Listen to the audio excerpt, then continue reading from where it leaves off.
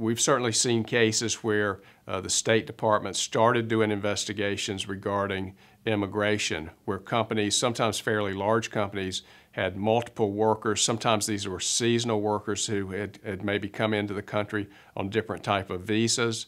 That's a big issue right now where the federal government is focusing on that. Many people are in the United States working. Some people are working legally, some people are working illegally, and some people are in the gray area where maybe their visa has expired. If you own a company or if you have employees that you think maybe might have an immigration issue, it's probably a good idea to seek some legal advice, get a situation where you have a legal team in place, if for no other reason, to check your compliance and see if you're out of compliance, what steps you can do to come into compliance, and also to find out the extent of the investigation, whether it's just a regulatory check or if there's an actual ongoing criminal investigation which could involve you and or your company.